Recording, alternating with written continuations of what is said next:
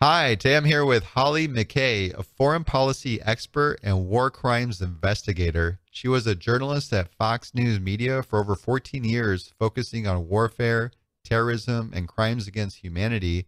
Hollie's also the author of Only Cry for the Living, the memos from inside the ISIS battlefield. Hollie, can we kick off with a little bit about your story? Yeah, well, it wasn't something that I really intentioned.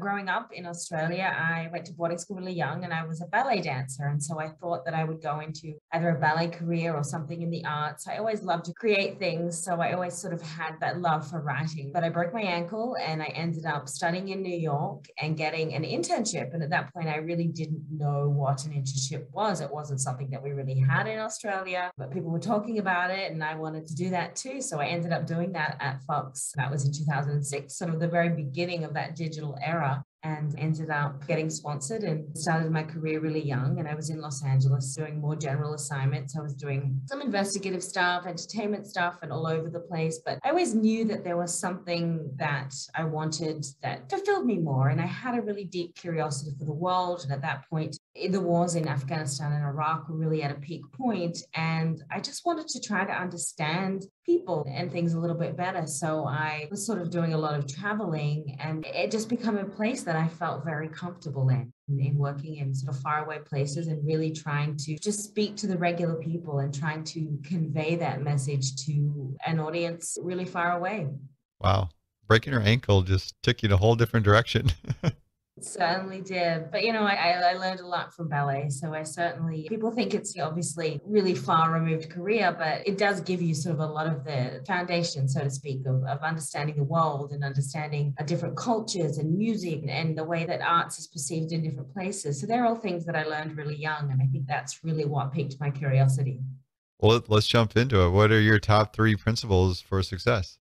I definitely think discipline. That is something I learned from my ballet days is just you have to give it everything. And it's not a half job. It's not a 9 to 5. It's not something that is you can kind of go and break away from it. It really is a lifestyle job and it's something that's all consuming and in so many ways, whether it be learning languages, whether it be studying different cultures, different places, keeping up with the news in that place, understanding, in my case, the different terrorist groups that are operating on the ground and who they are and how they started and what their ideology is. So it's just sort of this endless barrage. And especially when you are working in so many different countries, you're really trying to keep up with so many different countries. So it really is, as I say, it's a lifestyle job. You have to be fully disciplined and fully committed. The second part I would probably say would be compassion. And I think it's sometimes a little bit of a misnomer that a war reporter has to be this sort of tough and rough and understand every caliber of every weapon and who made it and when it was made and its sort of impact. And that definitely has a place and it's very important. But I think for me, in the sort of journalism that I like to do, I like to, I guess, come at it from a place of compassion and just sitting with people and understanding and telling their stories. And in a place like Afghanistan, where I am now, I mean, every person has a war story. Every person, every shop seller on the street, every barber, every person that,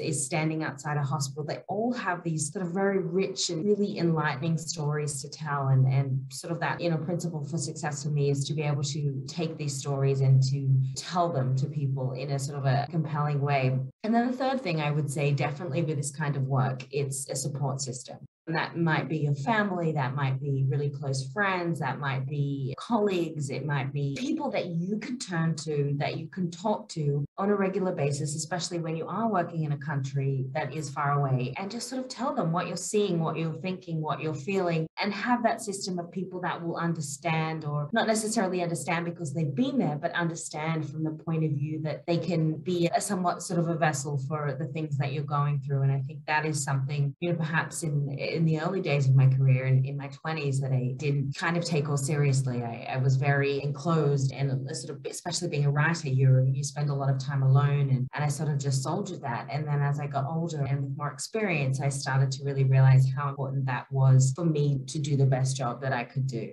Awesome.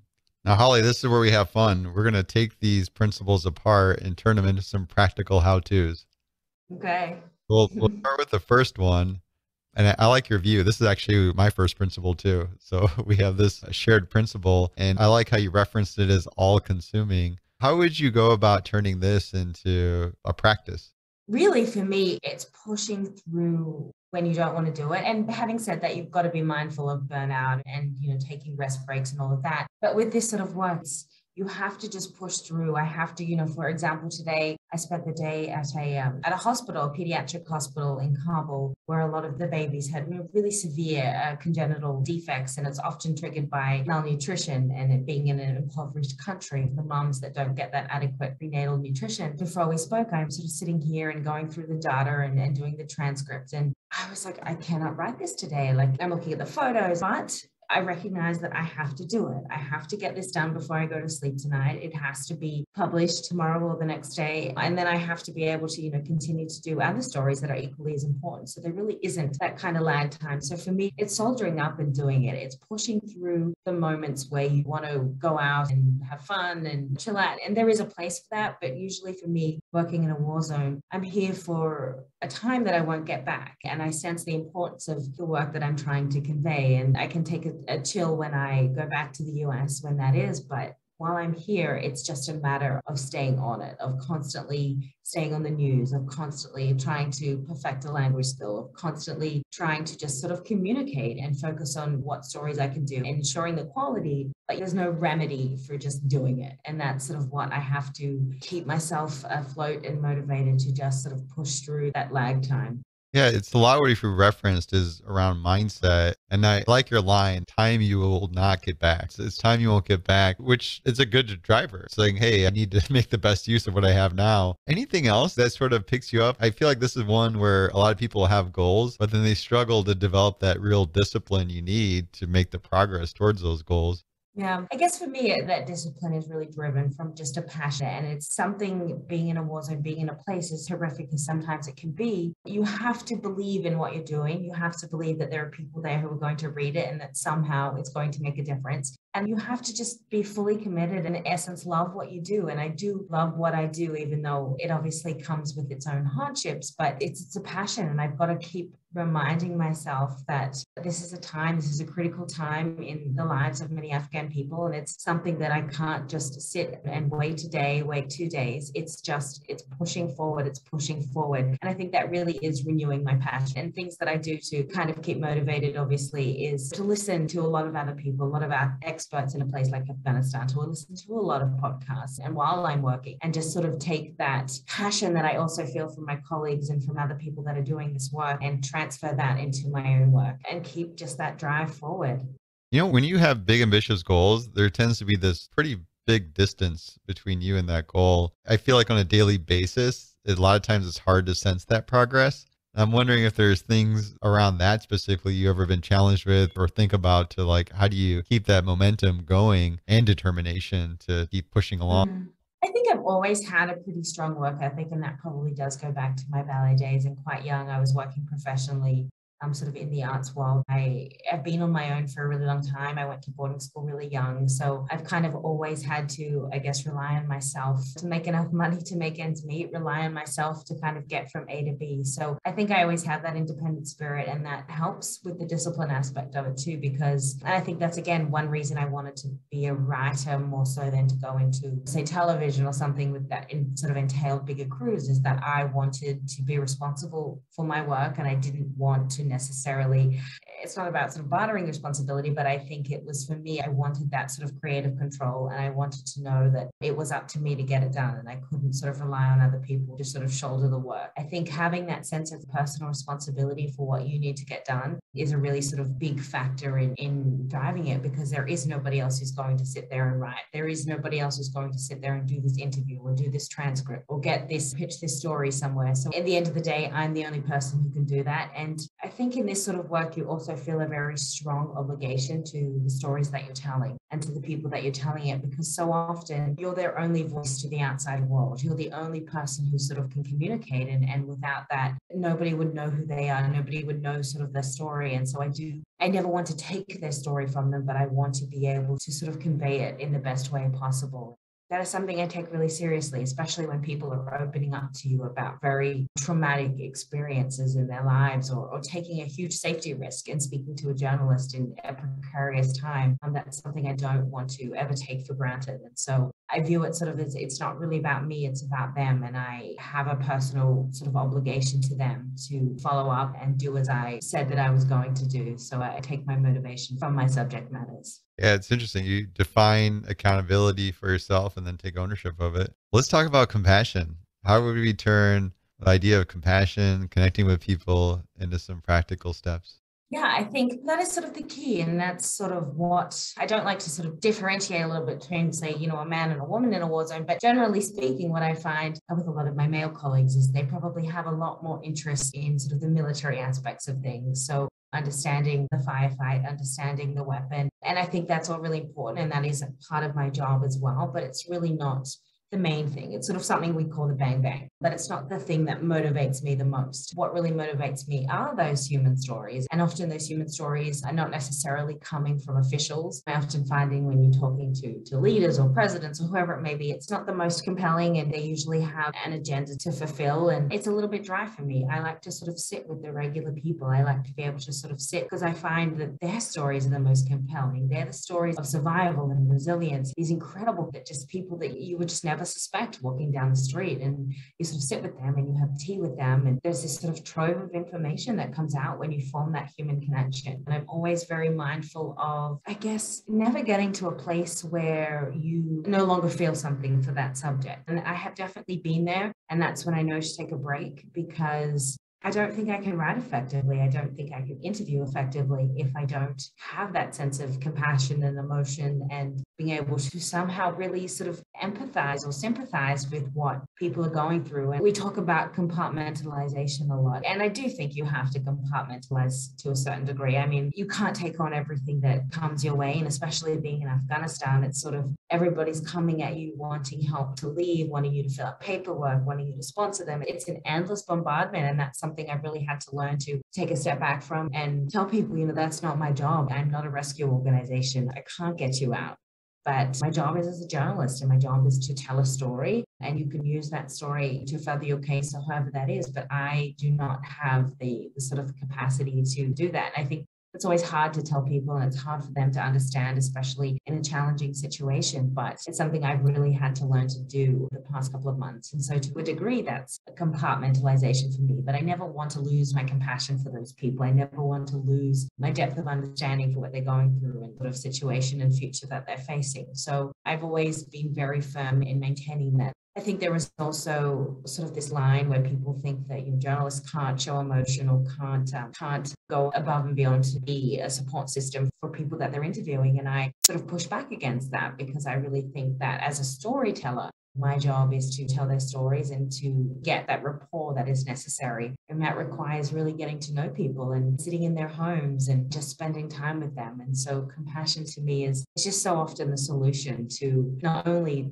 telling a good story, but to a lot of the foreign policy conflicts and quagmires and communication breakdowns that we face. I think if we're able to take a step back and to look into people's shoes a little bit, I think we'd have a better understanding. And even now, with having to constantly interact with and interview the Taliban, I have to sort of take a step back and recognize that this is new to them as well. Having a woman in the room, having to sort of talk about a lot of these issues, this is something that a lot of these men who have spent the better part of the last 20 years fighting in the mountains somewhere, and then to suddenly be in a city and having to run a country, and a lot of them haven't seen a woman outside their mother or sister or daughter. And so suddenly to sort of have somebody like me kind of in their face, I recognize that sort of the hostility that might come from that is really just comes from this sort of sense of not understanding. And I feel strongly of coming from a place of recognizing that as much as it's new to me, it is also new to them. And that definitely helps me with being able to sort of build that rapport and conduct what I would hope would be an insightful interview. You got a lot there. It sounds like, Hollie, listening is such a key component of all of this, to be able to get the stories, to get into the various emotions that come out of the stories, to be empathetic to the person you're talking to. I feel like sometimes we're losing that in terms of just the ability to listen. I'm wondering if you have an approach that you take to really stay focused, to really listen to that other person and get that information, to be compassionate. A lot of times get distracted with our own thoughts or our own agenda and things we're specifically tactically digging in for or looking for. Would love to hear your specific approach to stay focused. Yeah. So in interviews, I used to sort of just take my hand. I was sort of very old fashioned about it. And I really resisted technology. And I would just take my notebook and just shorthand everything that was being said. And if that would, make it obviously easier to do transcripts, providing I could understand what I was writing. But I've actually taken to a lot more now. I go in with my phone. I have an app that I record on and I just sort of press record and let it go. And I think that's really helped me to be a better listener because I'm not so focused on listening to my translator, writing. So I think that's really just a key for me is just knowing, okay, I'm safe. I've got this recorded. I'm not going to miss anything. And if my interpreter misses something, we can both go back and listen to the recording again. So I think that's really just sort of helped me be in the moment and being able to just sort of sit there and have a conversation that doesn't feel intimidating, that tends to flow naturally. I do have my notebook on me, and that's really just to take note of any sort of key body language or take notes of the details of the room and things like that I think are really important for a compelling story. And then also if I have a follow-up question in my head that I'm worried that I may forget later, then I'll just sort of jot a note down for that. But I don't do sort of the shorthand interview sort of writing that I used to do. And I think sort of in getting out of being a little bit of a tech dinosaur, it's actually really helped me to be that better listener and to be able to really look at somebody in the eye as I'm speaking to them and just know that it's a conversation at the end of the day, that to be as present as possible. I don't want my mind to sort of distracted with having to remember everything in that moment. A skill of its own, being present. I like it. Let's talk about support system. What would be a practical approach to developing a support system if you don't have one? Yeah, I think it's being a little bit vulnerable too. I think that so often we don't talk about the mental health aspects of the work. And for a long time, it's been this sort of, you can't talk about that. There are a lot of people going through much worse things than you are. And of course, on a daily basis, I'm confronted with people who are going through, really horrific things. And I often think, who am I to ever complain? Who am I to ever feel sorry for myself? Who am I to ever feel in any way hard done by or weak, whatever complication in my life arises? But I think that's sort of an important thing to acknowledge that we're all human, and no matter who we are, we're always going to have our own, personal and professional problems to deal with. And that's okay. And I think it's being a little bit vulnerable to people that are close to you and to be able to talk to them and on top of speaking to a therapist or professional, but just having that person that that you can text on a frequent basis, that who just sort of listen to you vent about a situation. I think that's something that's really, really important to me. It could be family, partners, friends. And I just think for a really long time, I really isolated myself from being able to discuss a lot of those things. I thought, well, this friend is never going to understand. They weren't here. They work in a completely different industry and have a completely different life. So what are they going to be able to tell me that I can't? But I think when you have people that love you and that are close to you, it's really important to use them as a resource of that support system, and that you can share with them some of those things. And I think it's also important to be a listener and to be an advocate for other people too, and away from a war zone. So even sort of when I'm here on a daily basis, I have, people that I go to and talk to and text and whatever else, because I also want to maintain a connection to my other life, which is obviously my life in the United States. And I think that's really sort of important, not to completely lose yourself in the work that you're doing, especially when you're away, but to be able to kind of keep your finger on the pulse, so to speak, in your main life. To know that, even though I stay here for long periods and months on end, it's still a temporary life. The bones of my existence is still in the US. So I try to maintain those relationships as best I can.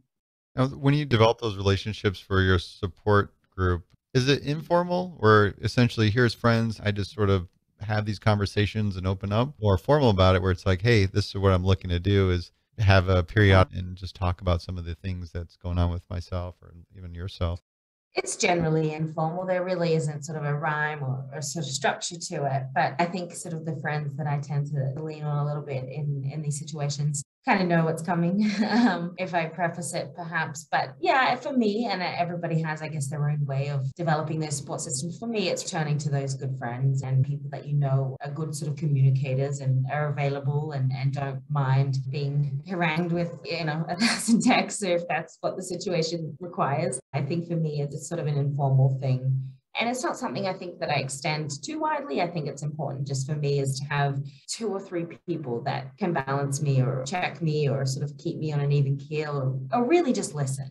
And I think that's often what it comes down to is I'm not looking for anyone to solve my problems, but what I really think helps me from a mental health sort of point of view is just to be able to have somebody that listens and to sort of get it out of your body. I think being a writer actually really helps with that because you have that ability to tell that story in a sort of written way in any way. It's a cathartic thing, I think, that it can leave your body. Whereas I have noticed that colleagues of mine that are photographers or other things, they perhaps struggle a little bit more with the moral injury aspect or the PTSD aspect because sort of taking photos is great, but they're still missing that catharsis. So I usually encourage as many people as I can to write because I think it's a way that you can convey stories and have them sort of released from your body. And that's something in a particular interview that I did that I may not see a fit for it immediately for a story, but having it and being able to sort of jot it down in a journal or sort of write it out, I think sort of helps me process it in a way that I can move forward. Really nice. Do you have like peers? Do you think of your support system with other reporters? A lot of journalists, especially in Afghanistan, when there sort of is a relatively small pool of journalists here, they tend to hang out together a lot and go out, and especially before the Taliban, a lot of parties, a lot of journalist gatherings. For me, that was just never my thing. I certainly have a journalist friend and I am working with an amazing photographer here who's very experienced, but I was just never that person, I think, in those sort of journalist groups. And I guess my friendship circles were a little bit more people from different industries. And that's naturally where I've gravitated in life. But I think for me, it's important to have friends that do things that are completely different to what I do, because again, it's sort of maintaining that holistic kind of balance in your head. And otherwise you end up in a group with journalists and everybody has these amazing war stories, and if that's sort of all that you're processing, I think that wasn't really for me. I need my friendship circles generally to be a little bit more perhaps really far removed from what I do, and that's what sort of keeps me healthy and motivated and not all consumed by the work, but all consumed by the work. So it's a balance thing for me in just that little way. What's the best mistake you've ever made? I've thought about this so many times, but the best mistake, to be really literal about it, I guess, was the ankle break, because that came from a mistake that I was making in a routine that I let myself get extremely burned out from my dancing career. And I sort of knew it before it was going to happen. And I remember when it sort of happened, it was obviously painful, but it was almost this sort of weird sense of relief because I suddenly felt like the 14 years that I'd been studying dancing at that point, I started when I was, 3 or 4 years old, I felt a weight lifted and it gave me freedom to do something else because as much as I loved my dancing career, I just felt that there was something there and I had no idea really what that was. So the best mistake was giving into my body, so to speak. And when I had that decision to either go back to that career once I'd healed or to take the sponsorship that was being offered to me at that point, it was a hard decision, but I think the culmination of the mistakes that were made in a very young career and perhaps leaving home really early and growing up really fast and the things I certainly wouldn't take back, but it led me on a very different path that I never thought that I would be led on. And yeah, my eyes were just really opened up to a new world. And so as much as a mistake it felt like at the time, obviously I went in a direction that I feel really was my calling. Wow, that's a great story. Sounds like you really found it. I'm just curious because you are in a really unique career that people that probably wouldn't know better would think you're crazy. I have moments where I think I'm crazy, so we're all good on that. I definitely have those moments, especially being here on a very frequent basis. So And you've been there during all this change and you're seeing a lot of stuff. Yeah, I'm just curious if there's something that you just like to share in terms of your experience and what you've seen and what you learned. I think you really have to listen to your gut instinct. It sounds kind of woo-woo, especially when you are working in conflict zones and then people are military friends. Like, what is your security? What is this? I'm like, nothing. And so people sort of look at that as crazy, but I always sort of preface that with listening, and it's very hard to explain, but there's this sort of spidey sense that you get, that you develop in working in places over time, and you start to recognize things that aren't right and situations that are just wrong. And sometimes there's no rhyme or reason, but I follow it to a T because it's saved me in this kind of weird way. Even example being here when the Taliban, when the city, I was in the north in a city called Mazar-Sharif, and I was there with my photographer, and we'd gone to sort of interview some commandos, and they were all sort of saying, this was the night before that it fell, oh, it's not going to fall, we've got it covered, we've got X amount of special forces there and everything's fine. And I remember just being it was a Saturday. It was the day before Kabul fell. And Jake, my photographer, and I went, and just the street was strange. And then we ended up hearing different rumors about a front line falling, but nobody was really confirming anything. And we're sitting in a kebab cafe that we go to every night. And then suddenly, the television, it was something as simple as the TV, which was normally blasting these Indian soap operas,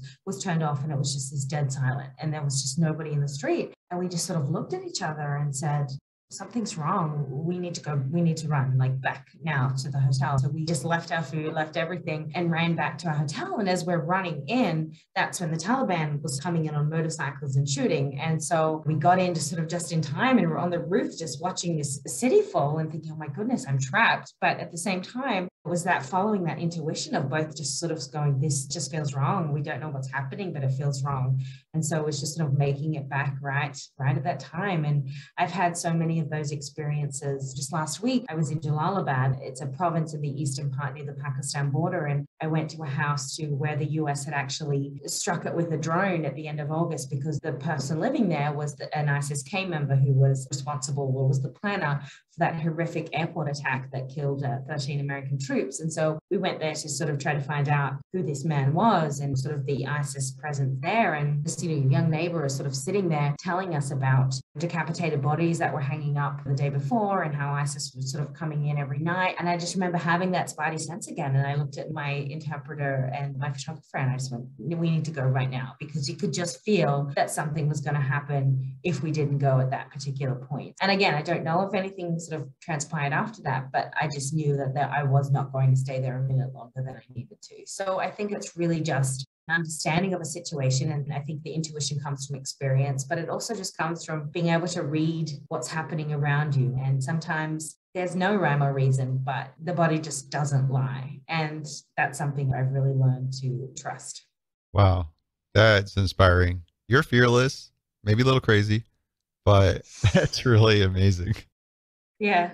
I don't know about fearless, but yeah, a little crazy. Hollie, thank you so much. I enjoyed this conversation. Thank you for taking the time with me. If those listening are interested in keeping up with you, following you, what would be some good avenues to do that?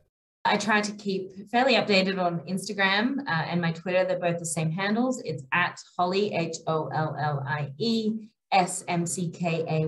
So please follow me there. And my website as well is 𝐂𝐨𝐿𝐿𝐼.com, and you can order my book through that as well. And I have a Substack too. So please subscribe. It's usually where I do a weekly or bi-weekly sort of update, and my latest stories and things are all in that as well. So you can get it all in one.